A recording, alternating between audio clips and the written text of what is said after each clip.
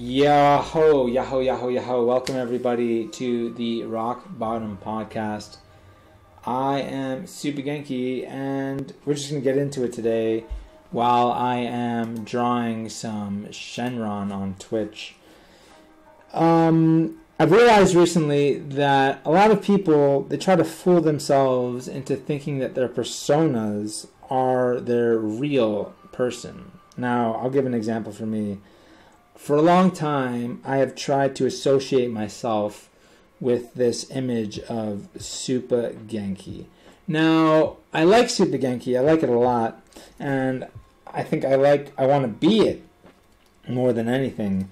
But associating myself with this image of Super Genki has really led me to forget who I really am, which is the person behind the image. And I think that because a lot of us, we don't understand that people are people when they're like famous and stuff, we tend to give them the criticism that we would never say for anyone because we think that they can take it. But a lot of human emotions are pushed down inside of our being just because we think that people can take them. But I don't know.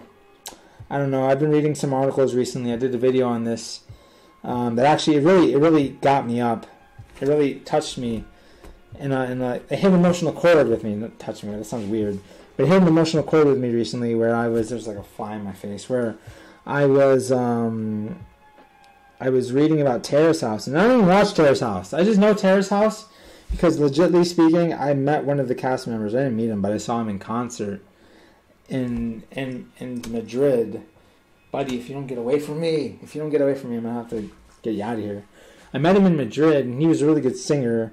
And then I saw this when I was on JapanToday.com, and this girl committed suicide because she got a lot of hate mail for the way she acted in one of the episodes of the TV show. It's like a reality TV show.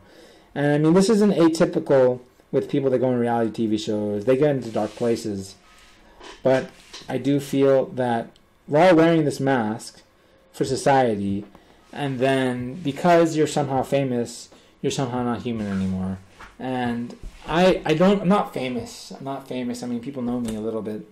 Like, my people that I've met know me a little bit. I'm not famous by any degree. But I feel like I've given into this mentality of thinking of myself as this impenetrable fortress in terms of my person and in terms of, who I want to be and what I'm trying to do with my life. And because I've done that, I've just come up to a bunch of problems in my being. I've come up with a bunch of stuff that has really been around. Hasn't been around for too long. Well, it's been around for a long time. But it's really been boiling up right now in quarantine. And the reason being is because something that always made me forget the hardship of being human was my interaction with people. You know, as long as I could talk to people, I was always okay. You know, because I'm a people talker. I talk to people all the time. But when quarantine took that away from me, I tried to maintain my aura, my machismo, my charisma, without the thing what I was working for, without people. And I think without people, I really started becoming a different person because I forgot, largely speaking, what I was even working for in the first place. And I think that's one of the things that really led me to hitting rock bottom, because this is the Rock Bottom Podcast, and I'm going to talk to you about this experience of hitting rock bottom, because this is literally where I'm at right now. I'm literally stuck here in the rock bottom trying to figure out my life. And I'm in a foreign country, go figure. I feel like an immigrant trying to get back to America right now. I don't understand it completely, but I kind of understand it a little bit. The desire to really want to be in America right now. And for me, it just comes in the sense of I want to be in America because I want to be closer to my family. But I'm over here, and messed up thing is I'm choosing to be over here in Spain right now because I'm like, if I go back to America, okay, and this is another problem with my character, is that if I go back to America right now, nothing is going to change. I'm still going to be the same person. I'm not going to learn anything. Maybe I'll be able to maybe I'll be around people for a little bit, but it's not going to correct the problems that I'm facing right now. It's just going to shy them away for a little bit. You know what I mean? And I think that's one of the scariest things for me right now, is that I'm like, I have this big problem that I've never confronted before because I've never been away from people for so long. But if I go back to America, I put myself around people, all right? Yeah, I'm back with my family. I'm back with some of my old friends. and then I continue living again. But is it really going to change who I am? Is it really going to help me not have to fall back into this rock bottom? I'm sure that I'll fall back into other rock bottoms. I'm sure I'll fall back into other rock bottoms while I'm still living and trying to change stuff. I don't want to say the world anymore, because I've tried to change the world for a long time. I think the world's kind of taking a backseater with me right now. I don't want to give the world too much power over my being right now, because a lot of that stuff is outside of my control, especially with the whole situation that we're seeing right now. I made a couple of videos about it today. I was pissed off, man. And you know what it is? Whenever I'm pissed off, I never feel the need to talk about being pissed off, because I'm like, oh, it's not the kind of content that, you know, I want to produce. So, like, what's the point? What's the point of, like, producing this kind of content, man? It's not the message I'm trying to say to people. But I gotta be honest about this stuff. I gotta be serious with myself, with who I'm trying to be. So I'm gonna start trying to be living a little more authentically in the future. Like, and by authentic, what do I mean by authentic? What I mean by authentic is that I don't want to deny myself the human emotions that I have anymore, because that's probably the biggest thing that led to me falling into this big downward spiral, like this huge ultimate downward spiral that killed all my motivation to do anything. And that's what it is. When we talk about falling into rock bottom stuff, I think we feel bad, but I've never felt this bad. I've never felt so bad that I don't want to do anything anymore. You know, and I feel like that is literally what I've fallen into now.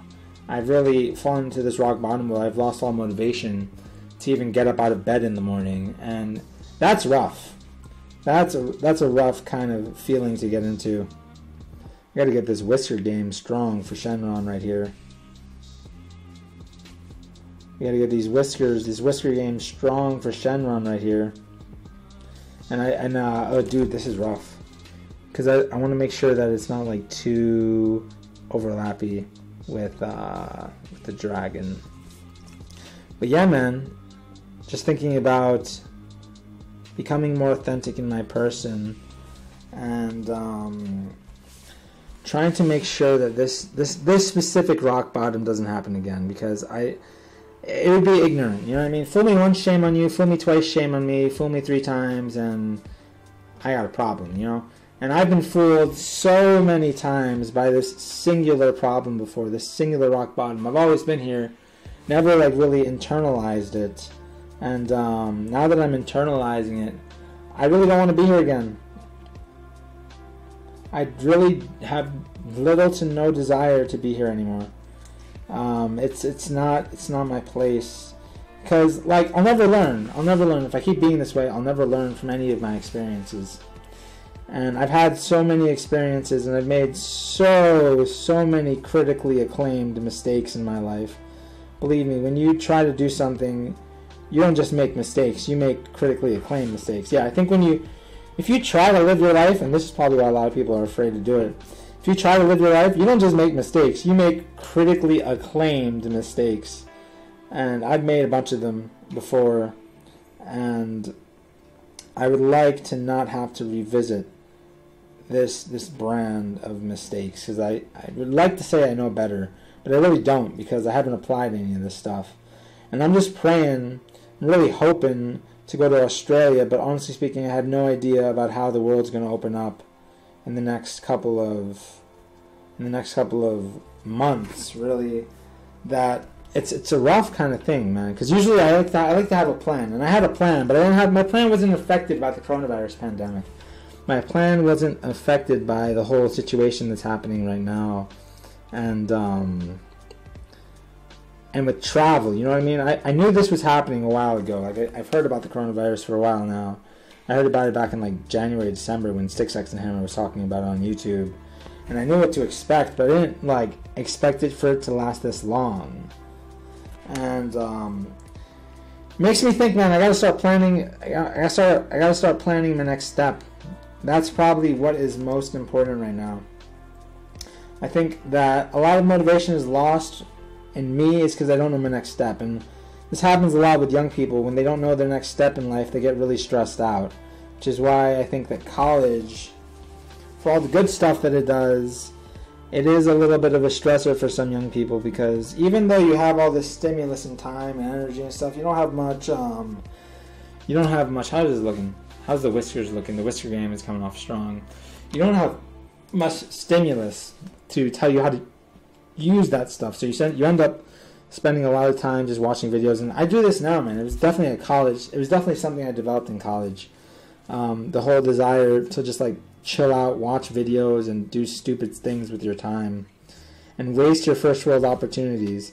I think that's definitely a big problem that the first world countries have. We have a habit, a culture of wasting our first world opportunities, which I don't understand. I can only understand it as far as I'm a part of it. But I'm not at the mental capability of understanding why our culture has devolved this way and why I'm a slave to it, man. I would like to think I'm better, but I know I'm not. I know I'm not, and I don't want to try to say or try to be something that I'm not anymore, man. I've had enough of this.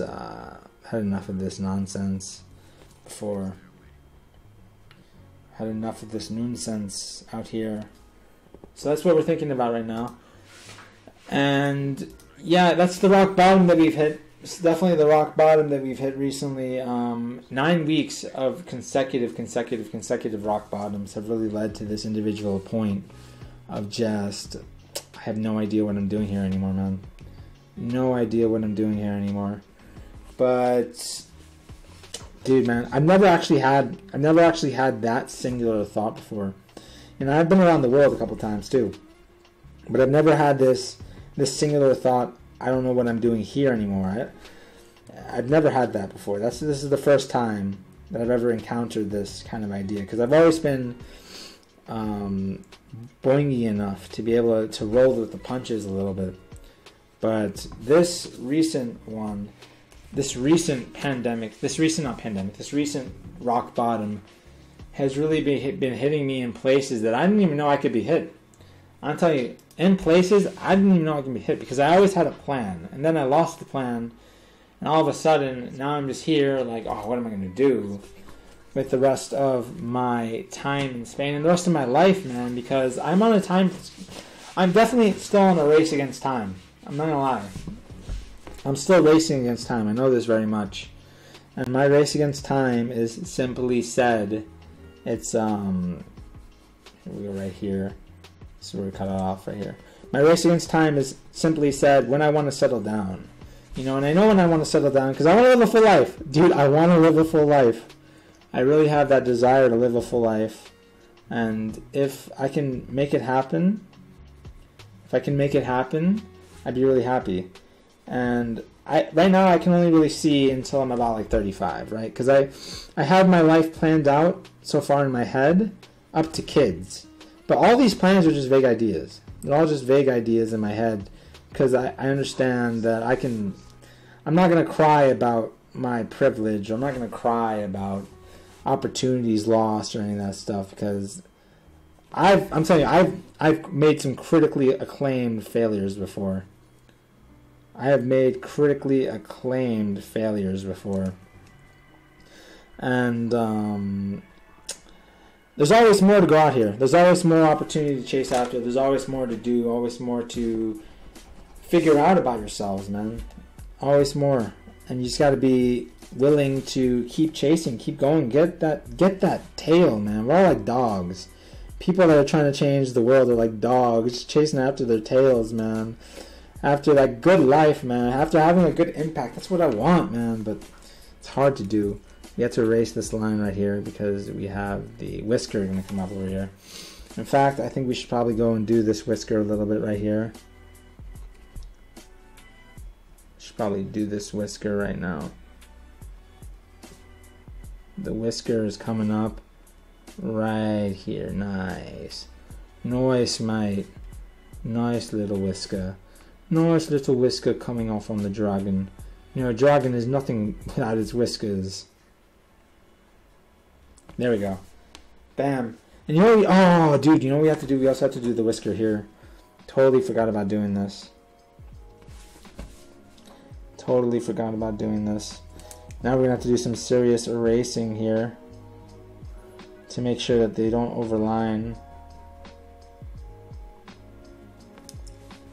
But it should be okay, actually. It's not that bad.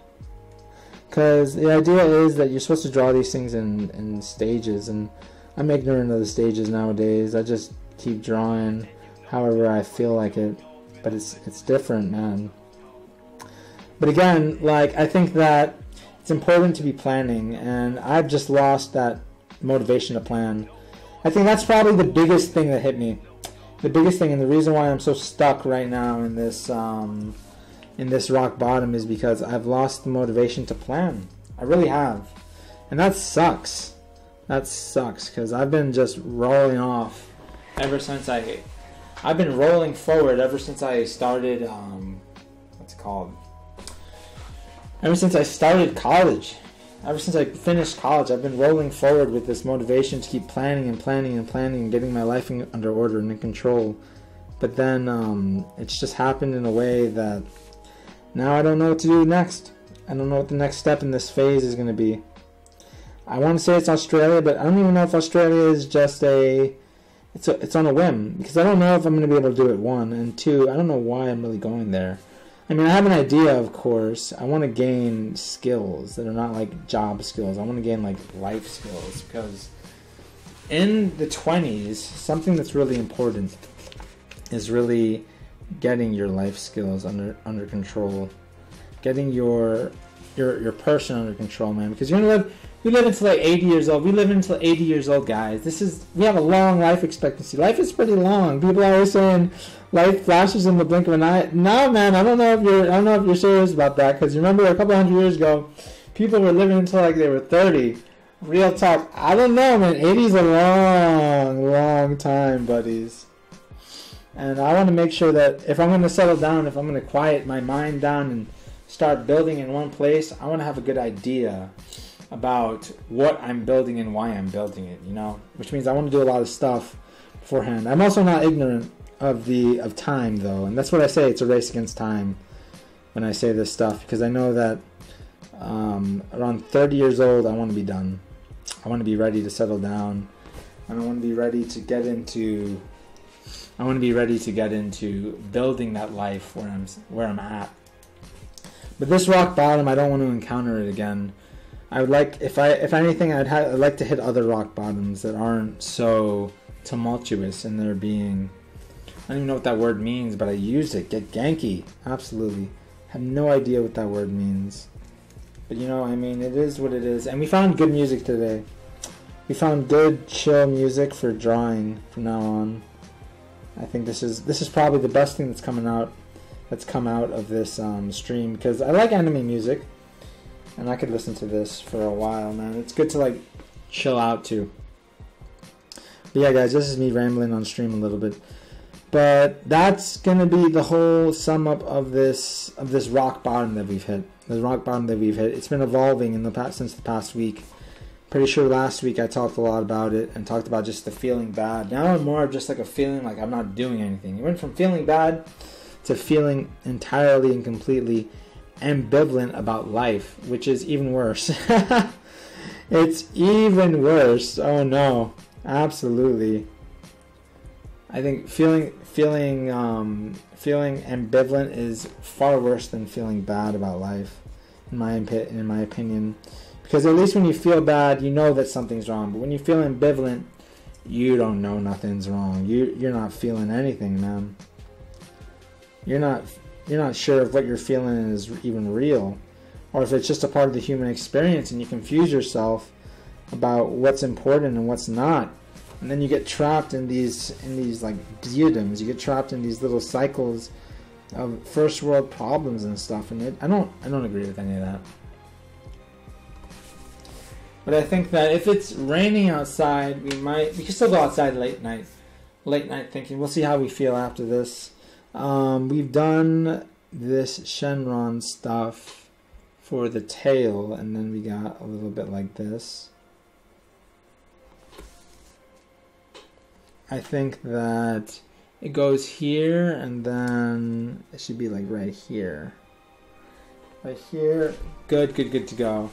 Then we'll draw this line right here. We have to get him over here.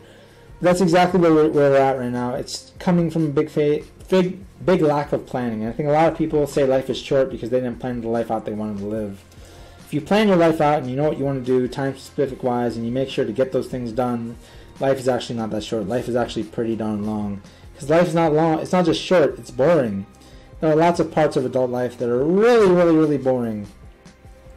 And when you're not a part of that stuff, you're not a part of being in the moment and making sure that you're hitting those goals you want for yourself, right? Because I think time frame wise, we live by goals. We live by this time frame of goals. Like you go to college, you go to school, have children.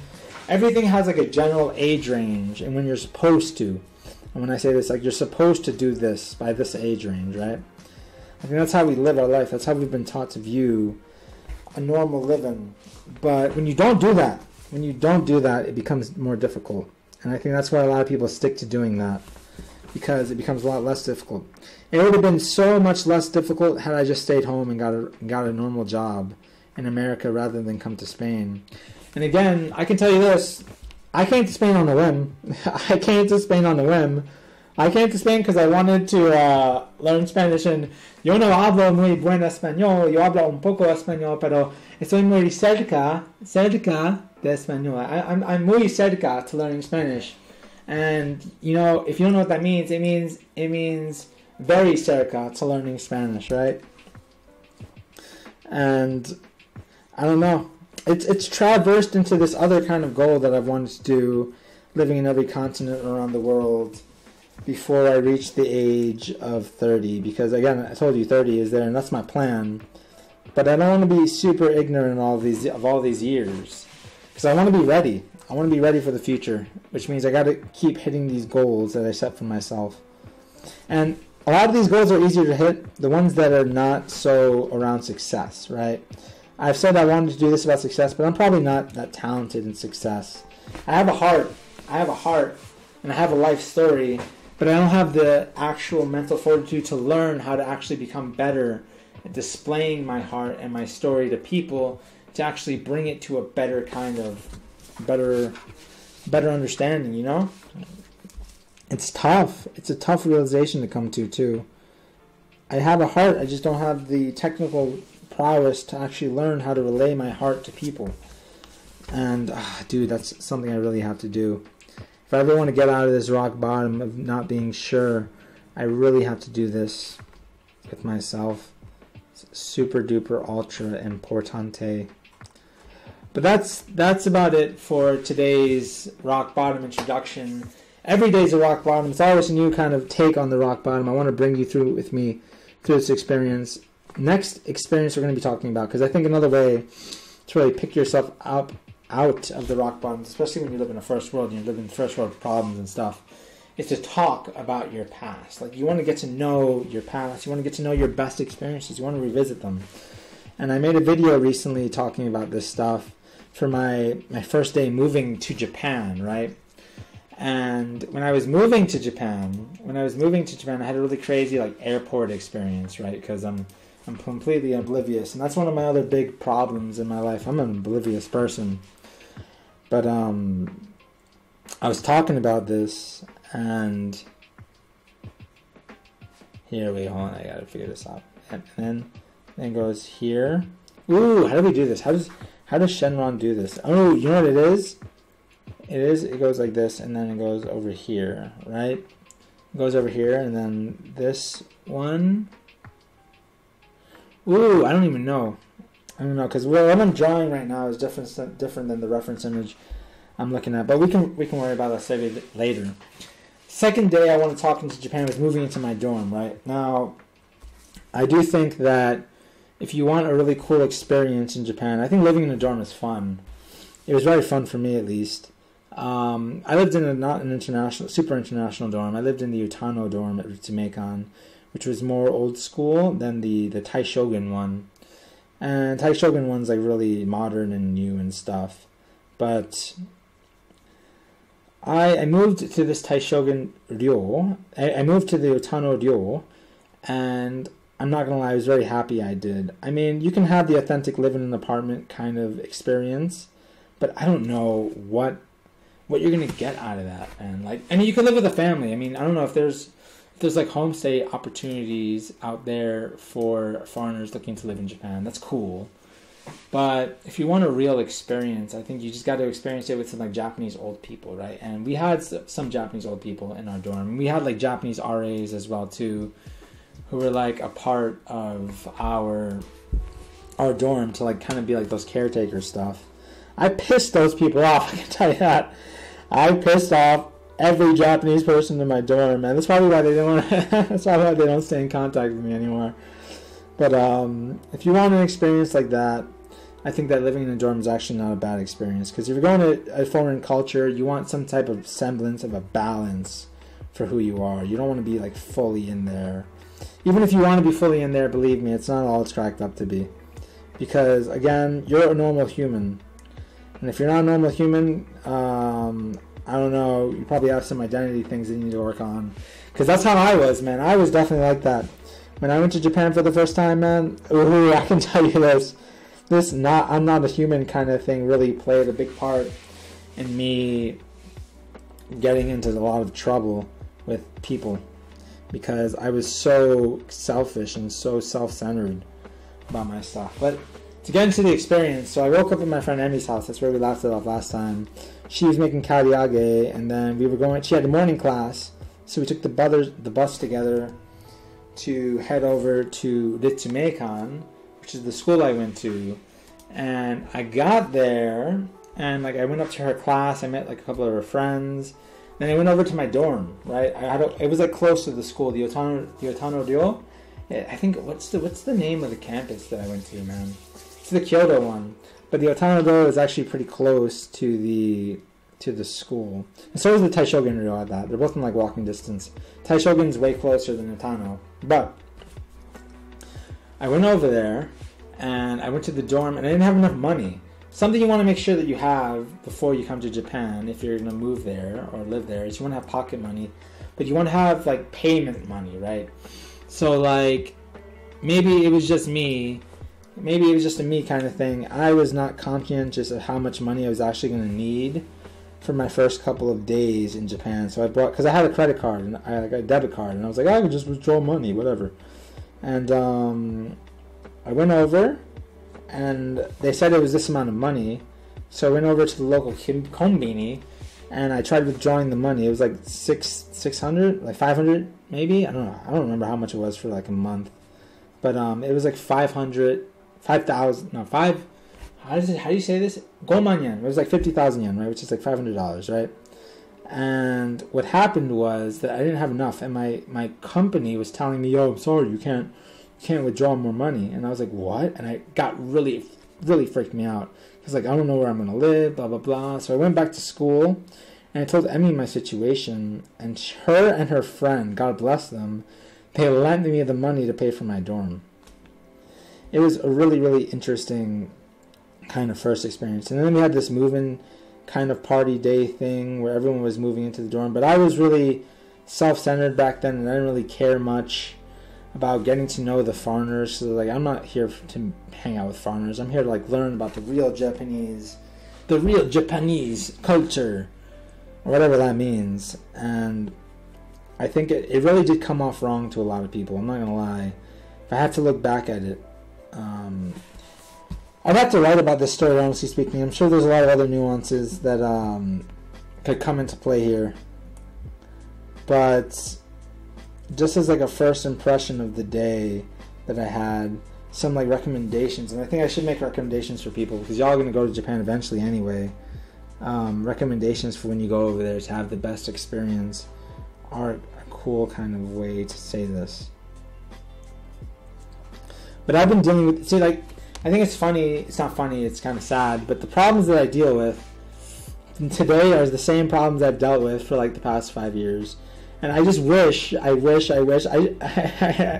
know wishing's not going to do anything about it, but I really hope that I would be able to learn effectively from these issues soon, because I don't want to have to keep repeating these types of problems. It's not fun. It's not fun at all. That's a bomb dragon. Shenron looking real good right now. But these issues are not fun to deal with at all. And I really do hope that maybe this is the last time that I have to deal with them. But I don't know, because like I lost my job because of this stuff. I lost my job literally because of these issues. Like coronavirus really did a doozy to me and showed me some terrible things. And I was supposed to like start my... Well, I'm supposed to start tomorrow. I'm supposed to start my TEFL course tomorrow so I can have the TEFL certification by the time I leave Spain. I think that'd be a good kind of moniker to have in me. But for the next couple of years, the next couple of months, like after 2021, I'm pretty sure I'll do English teaching again. But I don't know actually. I don't know how I'll do it. I don't know, because I'm thinking about South America too. I could go do South America, and I could go do South America in English teaching, but I could also just do it and work away in like some other shorter program. Actually, no. Not English teaching in South America, mission work in South America. I thought that was a good idea. And yeah, I think mission work would be a good kind of mission thing to do. My best friend recommended this to me the other day. He was talking to me about the importance of like getting out there and getting back in with people. And it's a plan that I have to look into, of course. It's a plan I have to look into. Maybe like the Peace Corps. I don't know. We'll have to see how long those contracts are and stuff. Alright, so that's it. That's what we have right here for the Shenron outlook. I think most of the body is already done. So we can start working on just doing a little bit of the outlines. We do have a lot of the work with like the scales, the scaly parts of the body. Those are going to be some of that stuff. And then some of the minor correction shadings for the outlines as well too. But it came out really good. Anyway, I think that's it for the Rock Bottom podcast today. Don't have much to talk about. I just kind of jumped into it. I made all those videos talking about my opinions of like the world and its status right now earlier, but that's going to be the podcast for today. Going for like an hour. I want to go for like an hour. But I have to start making like ideas and things I want to talk about so I can stay on point. Anyway, guys, I'll see y'all in the next one.